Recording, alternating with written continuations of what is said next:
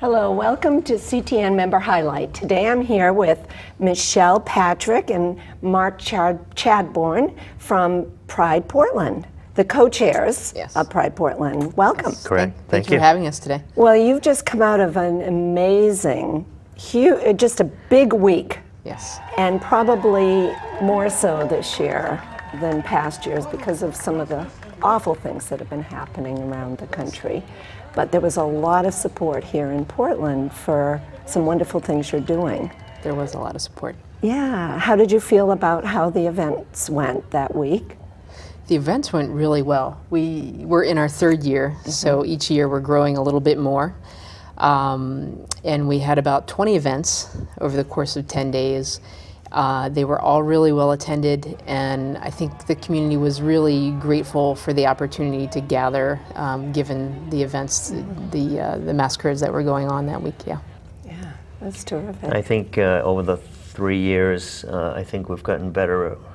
Everyone's gotten a little better at what they do, and it's a accumulation of that and the weather, and of course the events that happened leading up to Pride. Just brought a lot of people out, and again, like we all acknowledge, the community support was awesome. Yeah. So now Pride Portland, that's the major event of the year.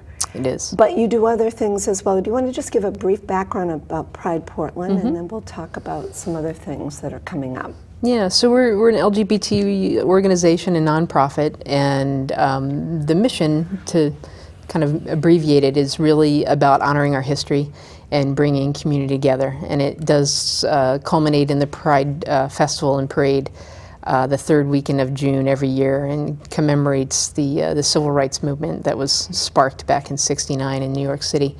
And we,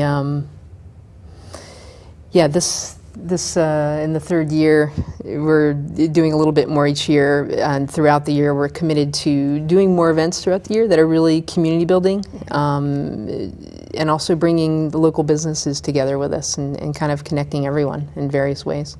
As well as other nonprofits. The 10 days leading up to Pride, we like to partner with some other area nonprofits that maybe want to do some programs. We don't, Pride Portland isn't necessarily running every evening, event. Sometimes it's a partnership, which is nice. It's important to point out opportunities. that we did 20 some odd events, but the greater community, in our guide, there were probably easily 20 other events going on that week. Amazing that we're tied in with all of this. Well, it was amazing to see the number of businesses and nonprofits that took place in the parade that day. It was just one after another, and it just went on and on. I think it was the longest parade I've ever been to in my life. It was wonderful. And of course, it's just full of color and excitement. Right. But now you have something else coming up soon. It's an election? We do. So we have regular community meetings because we are 100% volunteer driven and community driven. So we're constantly trying to keep the community involved and get ideas from the community. So we'll be having not only the community meeting on July 27th at 6 p.m. at the New Equality Center. But following that, our steering meeting, it's time for the board to turn over. Different positions turn over each year or every 2 years, so we'll be doing an election that evening as well. Now, do you have a slate of people who are up for election, who want to run, or? Yes, so our board consists of 14 seats, and I believe 10 of them are going to be open at this time. Oh. Yes. Wow. But there may be chairs that are interested in holding that position again. Yes.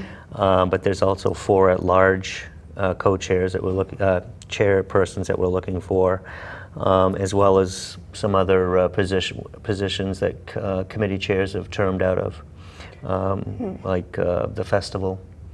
I believe, in the parade. And so there's a lot of opportunity for community involvement for those people that maybe want to get involved, maybe have a voice in making Pride, giving Pride a direction, or helping out making Pride happen again next year. So this is a good opportunity for someone who might want to get involved to get in there and maybe get elected to the board. Or Absolutely. It's literally helping steer Pride Portland and the direction we'll go. And, you know, we're only in our 3rd year, so it's not like we're doing the same old thing every year. We're still learning and growing and and taking input from all directions. Yeah. And anyone who might want to get involved would have a big support group behind them with people who've already done this there. It's not like the whole group is turning over and new people coming in without any idea. That's correct. That's correct. And there's always an opportunity for people who aren't necessarily ready to chair a committee